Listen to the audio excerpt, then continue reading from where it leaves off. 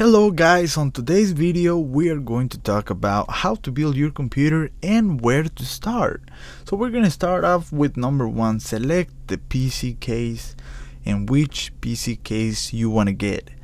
Number two, we're going to talk about select your motherboard and the latest models. Number three, choose your DDR3 RAM or DDR4 if you're going with X99 line of motherboards. Number four, we're going to select your chipset, AMD or Intel, depending on what motherboard you get. Number five, we are going to select your graphics cards. Number six, we are going to select, and I'm going to recommend, your power supply. Number seven, we are going to talk about a hard drive or an SSD and the boot times. So get ready, get your pen and paper, because you are going to learn how to build a computer today, the easy way, the baby steps. Hello guys, hello my friends. Today we're going to talk about where to start to build your PC. So I named this video, Build Your First PC, Baby Steps. Now I'm going to talk about Intel line of motherboards and PC. Sadly, I do not own an AMD computer, so I have a little bit of knowledge when it comes to AMD, but in my opinion, I do not lean to AMD. I do not know why. I like Intel. Now let's talk about this and how to start your first PC.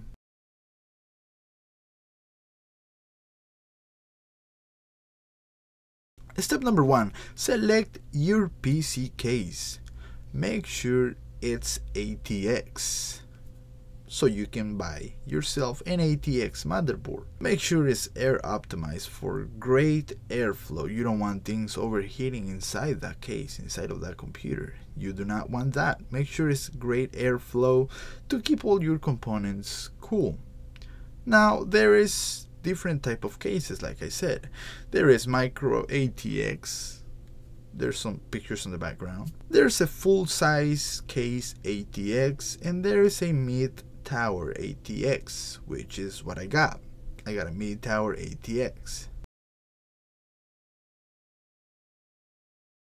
Step number two, select your motherboard. So now we're talking Intel here, but there are two lines of motherboards. There's Intel and there's AMD. Okay, so make sure you select whichever way you want to go. You can go with AMD or you can go with Intel. They are different brands. It's like Asus, Gigabyte, EVGA, and some others that I can't remember at the moment. Let's move on into the next step. One of the important things is selecting your RAM. What does the RAM do on your computer? Well, the memory RAM allows your computer to perform faster, like if you're a video editor, and if you are a video gamer like me. I am a video gamer, and sometimes I plug in my 3.0 USB and I have my 16 gigs of RAM running, and I got a 10-minute HD 4K quality video and I want to transfer it. If you have plenty of RAM, which 16 gigs is an overkill, 8 gigs of RAM is perfect for gaming. But if you are a video editor, a YouTuber like me, you want to have at least 16 gigs of RAM. Now you can go up to 32 gigs of RAM. For the C97 and the C87 Intel motherboards, there is only one brand or one kind of RAM. It's called DDR3.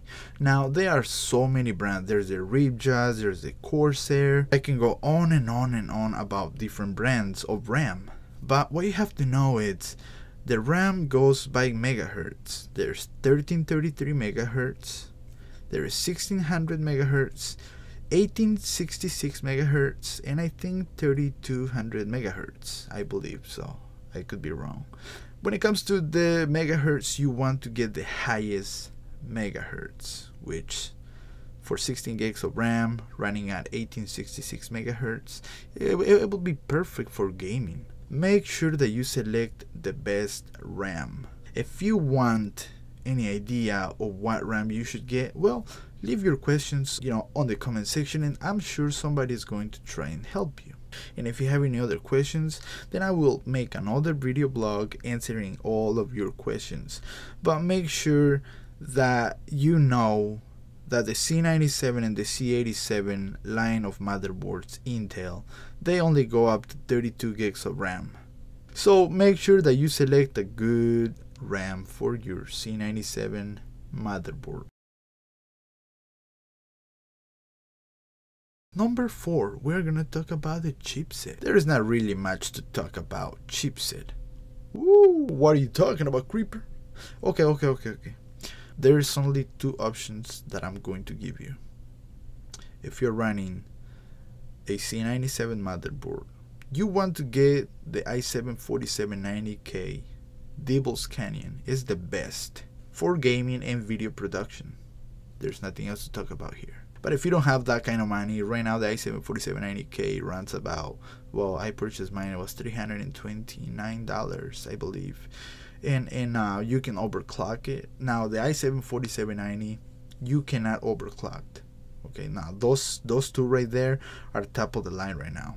I'm not going to include the X99. The X99, it's a whole different deal.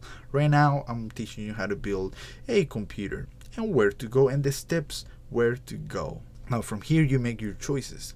If you need an idea, creeper, can you make a list of components where I can, or on how to start my build? The list of components, and it's going to be on the description. But if you still have further questions, then I will make a video and answer your questions.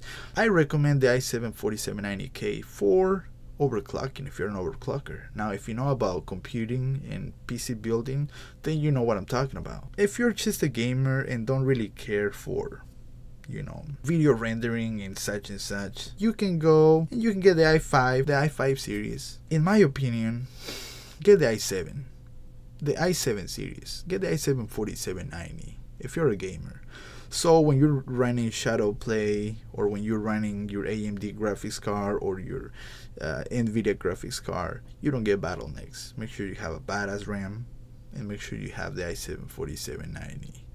Creeper24 recommends that to you. The core processor, the CPU is very important. Okay, it's like, wow, it's what processes everything, and it uses the RAM to work your computer, and to have the best performance. Alright guys, so now we cover the motherboard, we cover the case, we cover the RAM, and we cover the CPU. Some of the most important stuff when it comes to gaming and when it comes to video editing. Alright, let's talk about the graphics cards. The GPU. Now once again I said AMD covers also graphics cards. They go with motherboards and graphics cards. With Intel you can use AMD and NVIDIA graphics cards. There's 2 lines of graphics cards, and like I said one more time, there's so many brands, so many designs of graphics cards. So which is the newest? I would say the 290X, the R9 290X is one of the newest from AMD, and from NVIDIA the newest one is the GTX 970, which it runs for like $326. Very cheap, even cheaper than the 780 Ti, and it performs just about the same. If you're looking to get a graphics card, and if you don't want to spend a lot of money but you want high performance and a lot of frames per second and 4K quality, make sure you get the GTX 970. Now the other graphics card that runs for about $556, it's the 980. I'm kind of promoting the new line of graphics cards because I want the best for you. So instead of saying down on the comments, Creeper, I can get the GTX 770 and still play 4K resolutions, well then keep on playing your graphics card. I mean, I'm not downgrading them. The games that are being released now, they are being made for these newer graphics cards. So pretty soon your 770 is gonna be outdated. Your 550, your 650 or 670, it's gonna be outdated. My GTX 780 Ti is outdated already, and I purchased it not even 3 months ago. Do I feel sad?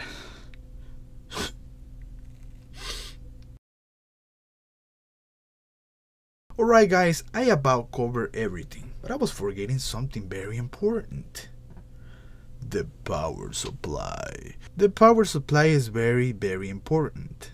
Make sure that you get 80 plus gold power supply.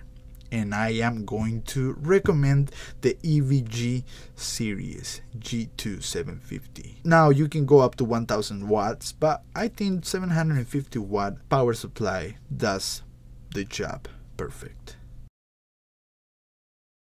Storage and operating system, where you should install Windows. Well, you want to install Windows on an SSD, and you want to have your games on a hard drive. Now, why do you say that, Creeper? Well, I'm gonna say why. Everything has been proven till this day that everything, any operating system, any game loads faster, way faster on an SSD than on a hard drive. Now, on my personal choice, I got my operating system on my computer. I got Windows 8.1 Pro. I have it installed on a 240 gig SSD. Now my Windows, my startup is 12 seconds. My computer is up and running, ready to go. Imagine that, 12 seconds. Now when I use my iMac, it takes about 1 minute and a half before everything is up and running. Like everything is up and running. It's a huge difference. Now there are so many videos of people comparing hard drives versus SSDs, and the SSD is going to take the lead 100%. Now, if your budget, it's, if you're doing a computer PC build budget in whatever amount, then you can go with a hard drive. Your load time is going to be a little slower, but there's people that do not give a shit about that.